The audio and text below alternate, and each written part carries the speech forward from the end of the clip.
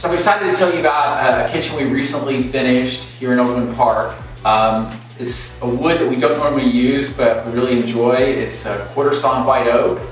Quarter sawn white oak is used a lot in mission style furniture and arts and crafts style.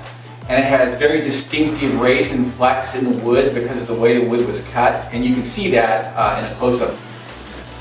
We also installed spice racks on either side of this large 36-inch cooktop. And then we were able to vent this cooktop to the outside because the homeowners do a lot of cooking and they wanted to have a vent that would exhaust the fumes outside.